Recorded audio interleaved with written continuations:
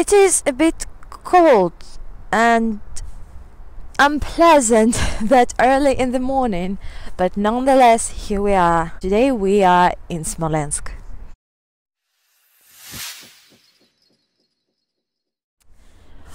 One of the things I like about Smolensk is that you don't have to go too far away in order to enjoy some little pieces of history. Just so you have some estimation, behind me is the railway station, and just turn around.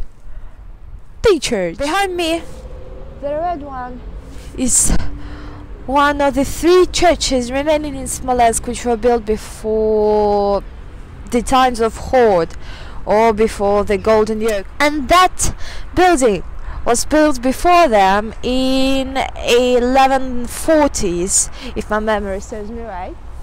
So whatever remains from that time. Of course it was rebuilt, since Smolensk was a disputable territory. The church was first Orthodox, then it was Catholic, then back to Orthodox, then it was partly destroyed in an attempt to seize the city in 1600s, which we've already mentioned briefly when I was telling you about Kaluga. Yes, like a hostage occupation. Anyway, partly destroyed, then looted in 1800s when Napoleon came to Russia, and then there were communists. Lots of story, and then it wasn't working, and now it is working again actually.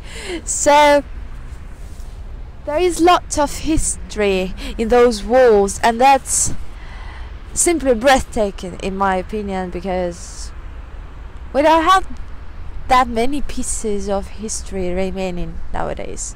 It's always nice to learn more about your ancestors and your history, because honestly we have lots of things to be ashamed of, perhaps, but it is overweighted by so many things we should be really proud of.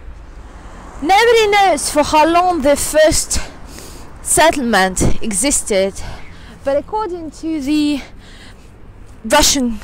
old Russian chronicles, the first contact was made at the end of the 9th century, and actually it is counted as the time when Smolensk was founded. Yes, because in 2013 they celebrated their 1150th anniversary. Of course I know that compared to China it's like nothing, but when you compare it to America, for example, it's nothing to scoff about, let me tell you. The city was built, and then it was mentioned in some foreign chronicles, particularly in the chronicles of the Byzantine Empire, or the Eastern Roman Empire, if you are more accustomed to this name. And now we're going to the city center to see the main tourist attractions of Smolensk and perhaps learn something more about its history. So here we go. Of course, as every border city, Smolensk has walls. And previously it was a fort town.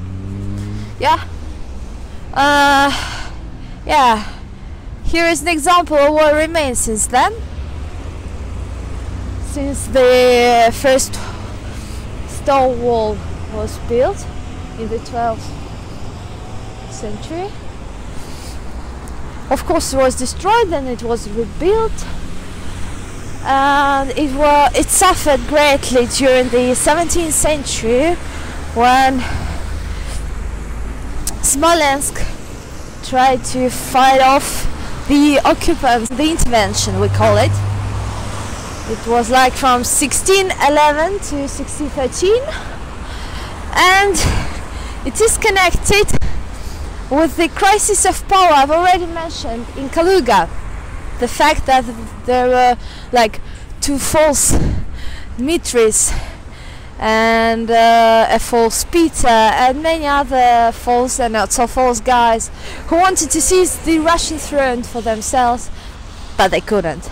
And then the occupants who financially supported those people's claims came, and they also couldn't, because we do not like to be restrained. Yeah, freedom fighters, that's who we are. The things I actually do for a good shootage, you know, climbing the walls.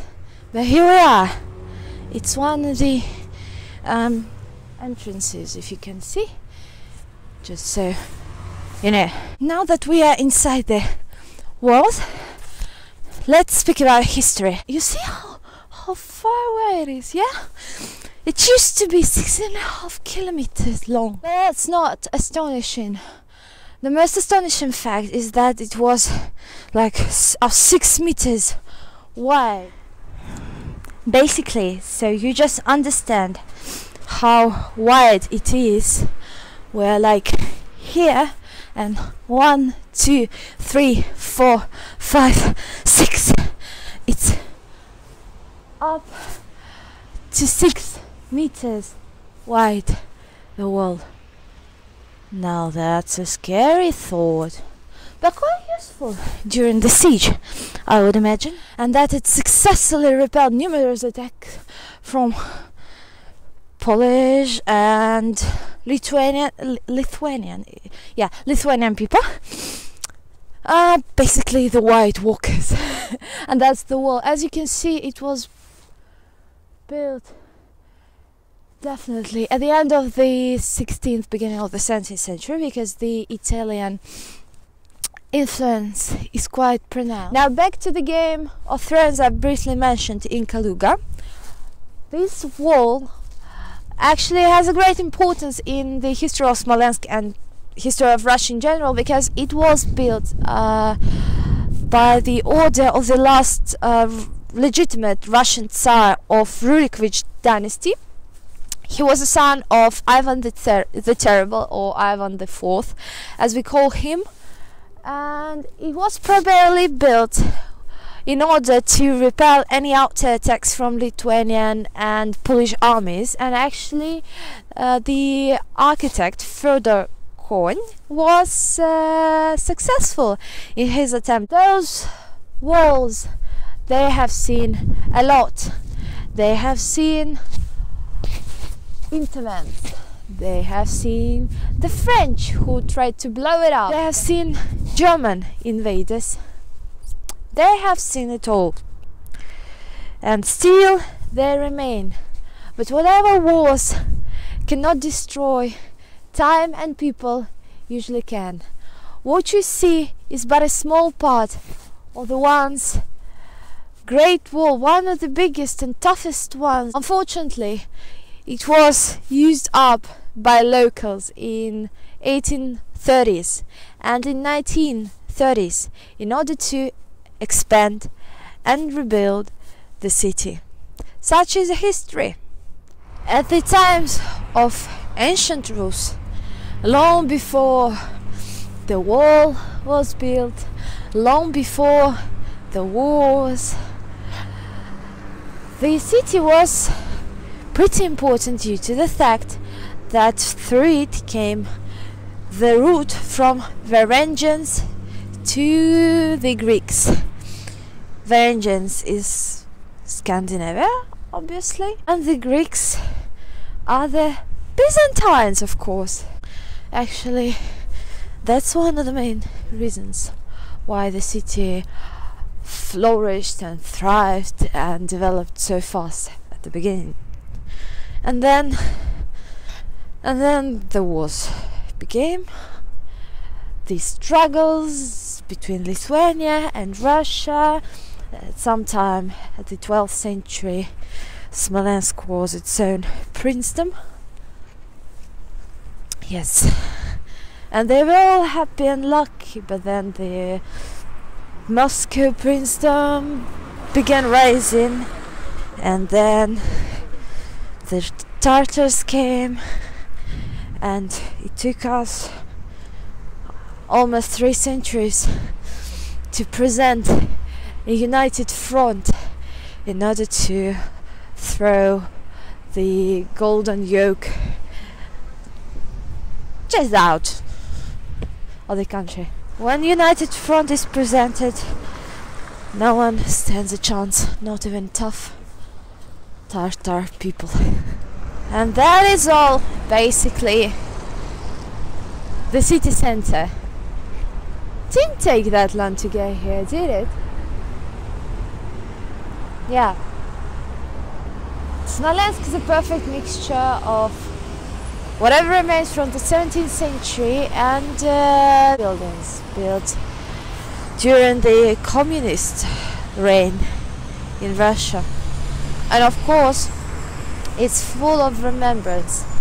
Whether it is about people who died during the time of troubles, whether it is about people who died trying to protect Smolensk and Russia from Napoleon's army, or all those people who suffered and died for their country during the Second World War.